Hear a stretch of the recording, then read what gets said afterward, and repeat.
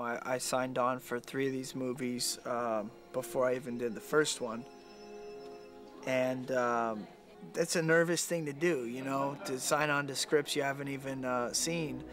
And so I was very eagerly awaiting the arrival of the script. And I got the script and I read it, and my first feeling was a feeling of relief because it was good. And my next feeling was of excitement because I was excited to get to work on it.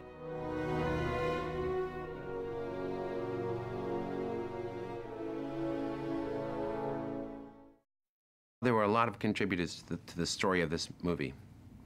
We had a lot of great writers, from Michael Chabon to Alvin Sargent, David Koepp, Mr. Goff and Millar. A lot of different people brought things to the story.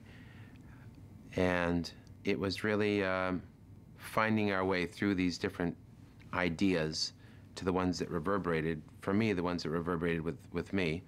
We found our way. There was no real formula. I think we were governed by certain givens. We know Toby, and we know the age he is, and we know certainly the range, which is tremendous, that he can play. But it felt right to us that the next movie be about, okay, now he's accepted the mantle. He's been on that road for a while, and there are positives and negatives. I don't know you.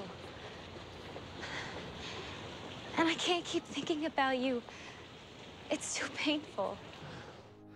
And we wanted to move on in a way that we still beat up Peter Parker. Peter Parker has to be beat up all the time, put to the test.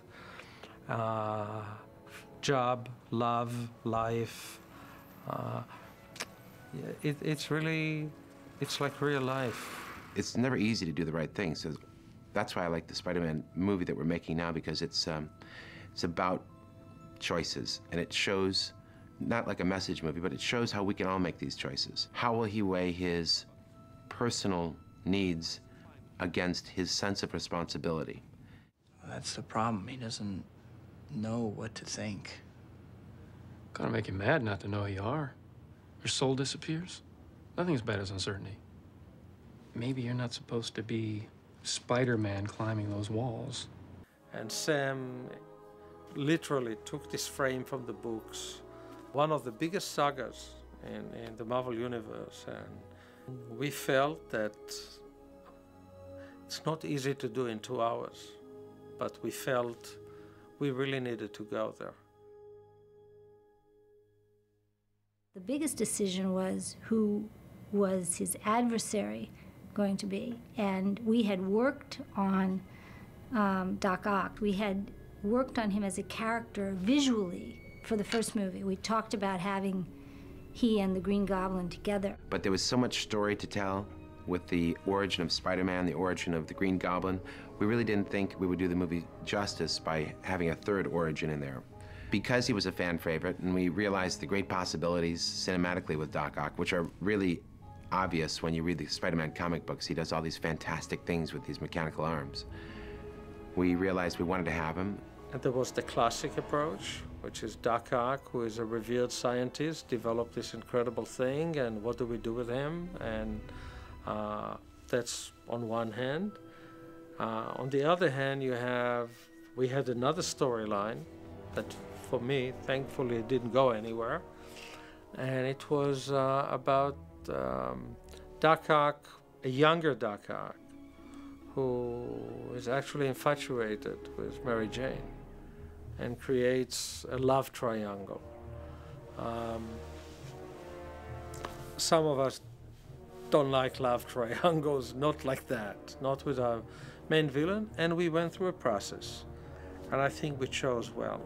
He is the ultimate enemy for Spider-Man, and that's why it's so interesting, because there's nothing Spider-Man can do that he cannot counteract.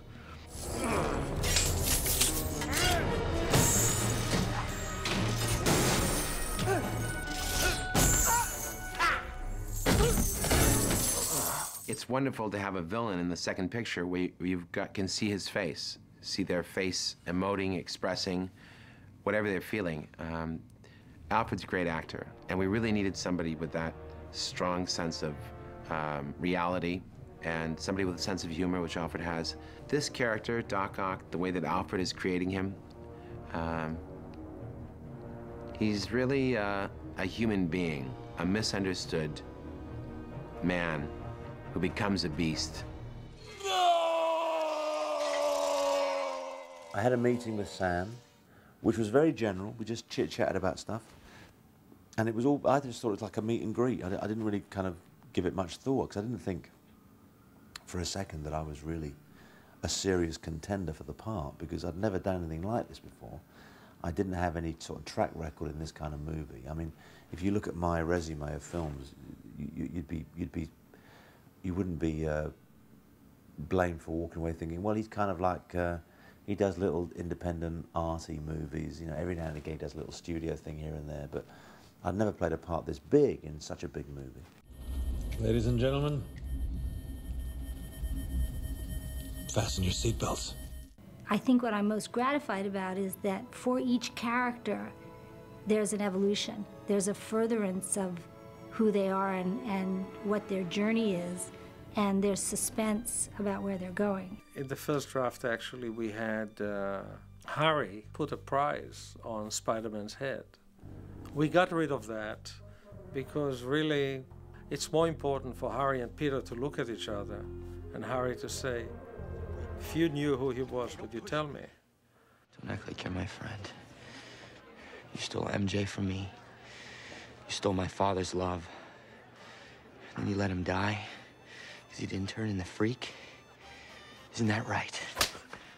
Huh? Isn't that right? Huh, brother?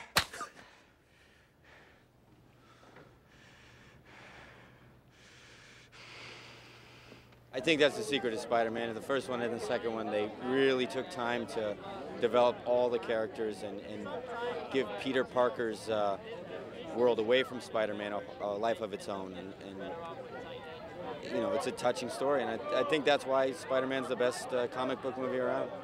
You have a superhero who is almost reluctant about it, and is actually having to debate with himself whether it's worth giving up a regular life to take on the responsibility of being a hero, which is really quite an interesting idea, you know, and an interesting dilemma, which I'm sure we would all be interested in finding out, asking ourselves, you know, well, if I had all these superpowers and I could save the world, would I give everything up to do that? You know, and it's an interesting question to ask yourself. Good stories show us the way. They show what is possible, and that's why I like this story so much, because this character is conflicted. He wants to be happy, but he wants to do the right thing, and it shows how you can take this journey as you mature and maybe have a little bit of both. I believe there's a hero in all of us that keeps us honest, gives us strength, makes us noble.